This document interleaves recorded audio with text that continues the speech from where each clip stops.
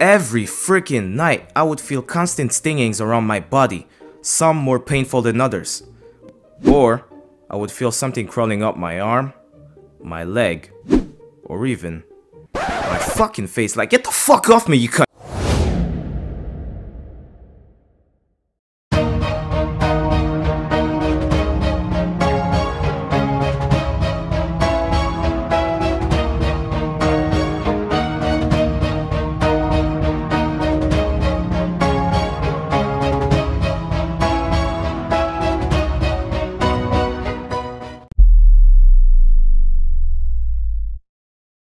Alright y'all, this is my first animated story, so I hope y'all enjoy it. But without any further ado, let's start this. This story takes place when I was in the 8th grade, or Sec 2 as we call it here in Montreal, about 3 years ago or so. My family and I were living in a relatively small apartment for about a year, but were forced to move out since the building was getting really rusty as time went on. We started to notice some major problems mostly within the water pipes and the heating system of the apartment. But it wasn't just that.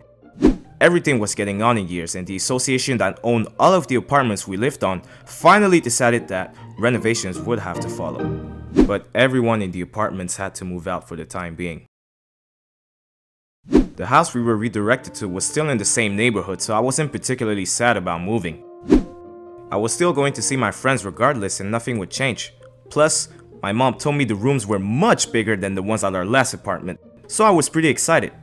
Once we moved in, yo, I already knew I was gonna have a good time. This place was huge as a motherf***.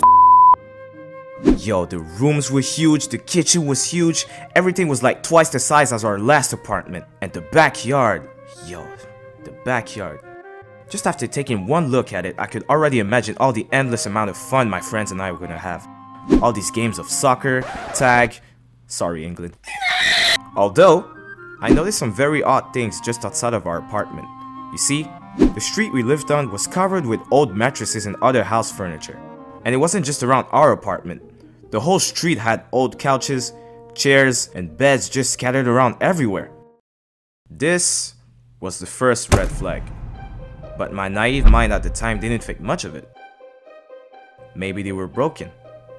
Maybe they just replaced them with newer ones. I was too excited to move in and couldn't see the bigger picture in all of this. And so was my family. For me, this was the place to be. The one where I would live until I was old enough to move out. Or so I thought. That said, there was one thing that I absolutely hated about this place. And that was the neighbors. But not because they were loud and played music at 3 AM in the morning. No, that would be way too simple. I hated them because they were dirty. No, not in that sense. My guy, get your mind straight, you nasty little f***. They were some messy and unclean people, and my mom hated them too because of it. Let me explain. You see, my mom is the definition of a neat freak. Above all else, she hates living in an untidy house.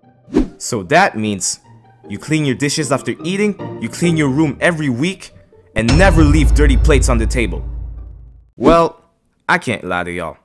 I wasn't the cleanest person at that age, or ever as a matter of fact. And even to this day, I'm still not. But, I slowly developed a neat freak attitude as well, so when we saw how dirty our neighbors were, it kinda rubbed us the wrong way. But we didn't think too much of it. They were some dirty ass fucking neighbors, that's all. Fast forward to about 3 months living in this apartment, and I'm overwhelmed with exams that I really should have studied for earlier. Sleeping is becoming much more difficult, and I often wake up to some painful stingings. The next day, as soon as I wake up, I would notice some black marks on my back and around my arms. Something was really fucking wrong. I told my mom about it, and she told me that she felt the same things while she was sleeping. And later on, my brother also reported the same occurrences. My mom assumed that we had bed bugs and that we probably received it from, you guessed it, our dirty ass neighbors. She called an exterminator right away to check it out. After hearing this, I thought that was it.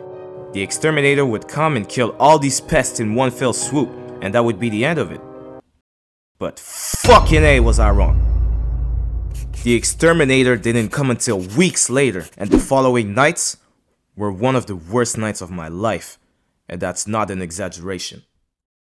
Every freaking night, I would feel constant stingings around my body, some more painful than others. Or, I would feel something crawling up my arm, my leg, or even my fucking face, like, get the fuck off me, you cunt! In an absolute panic, I would get out of bed swiftly and run to the light switch. And that's when I would see all of them, sprawling around on my bed trying to find a place to hide. It was disgusting, as well as terrifying. This was my bed, the same bed I used to sleep on in our previous apartment, and it became the feeding ground of all those bugs, and I was the main meal, my blood more specifically. How was I going to sleep? I couldn't not go to sleep. I had school tomorrow. I had exams coming up. I tried killing as many of them as possible and figured there wouldn't be any more sprawling out. Sometimes, I managed to sleep through it by a miracle but woke up the next day with marks all over my body. Other times, I wouldn't sleep at all and feel like total shit when I got to school the next day. Although, one night I couldn't take it anymore and decided to sleep in my parents' bed instead of my own. It wasn't perfect, but at least I could get a full night's sleep without waking up in a panic. We stuck with that method until the exterminator came, and when he did, god damn was I happy. This guy came fully equipped with a special coat, some sprays, and poison containers that looked like they would kill me even if I touched them. The exterminator does his work and sprays every inch of the apartment. We leave the house to let the poison take effect, and while I'm away, I'm thinking of all the dead bugs this genocide is going to leave, and imagining how all these bugs must be suffering as of now. Fast forward 2 hours later, and we all come back home. I inspect my room and see dead bugs in every corner. Some still alive trying to crawl away, but I execute them with no mercy. Haha! Sorry, got a little carried away. Back to the story. The rest of the day passes by, and finally, it's nighttime, and my mom suggests that I should try and sleep in my room once again. A little nervous, I accept. The whole night, I'm thinking that there's probably a group of them that survived that are still out to get me. But after a while, I managed to go to sleep. And the night goes surprisingly well actually. No bed bugs came to violate me in my sleep, and I woke up with no marks on my body. It's all well that ends well, right? Well, y'all saw the title. You know there's gonna be a part 2. 1 week. It only took 1 week for all of these pests to resurface again in all of our bedrooms.